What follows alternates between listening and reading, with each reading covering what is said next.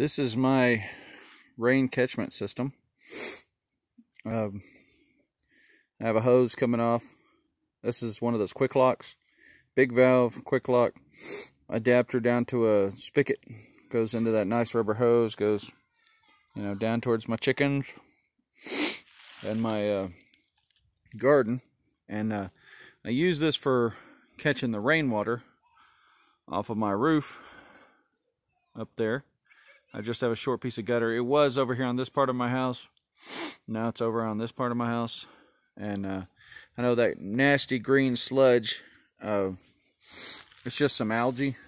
When I turn this tank over, you can really see it.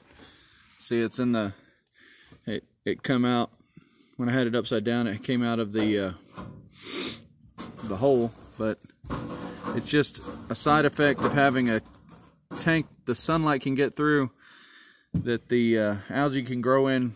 It doesn't hurt the animals, it doesn't hurt the garden. But I have about 10 foot of gutter here, and with one good rainstorm it'll fill this up.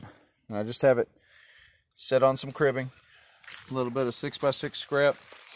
It's not even level, doesn't have to be. All it has to do is slope down this way so that it can drain. I had a SureFlow pump. It's gravity downhill from here, but I had a SureFlow pump hooked up to my 12-volt system, but one of the ends is broke off of that SureFlow pump, so I'm gonna have to fix it just to give me some high pressure for my for spraying my garden in the summertime.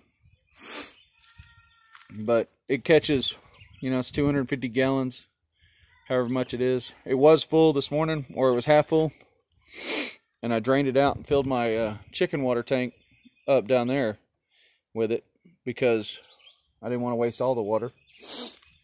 But I moved it. But anyway, this allows me to catch some water for my chickens and for my garden. And if I had to, I could filter it and drink it. I wouldn't be my first choice. We have a well, but if I had to, it'd be an extra water source. We also have a creek, so I apologize for me sniffling, but it's because I'm trying not to sneeze and the pollen is getting kind of interesting here. But anyway, just doing chores around the house and little things that need doing, and I figured I'd do a little clip of it. I might upload this to YouTube today or tomorrow. Just kind of give you an idea of, it doesn't have to be a complicated rain catchment system to be useful. If the power goes out and you don't have water, 250 gallons gravity fed will keep your garden going through the dry. Anyway, that's it.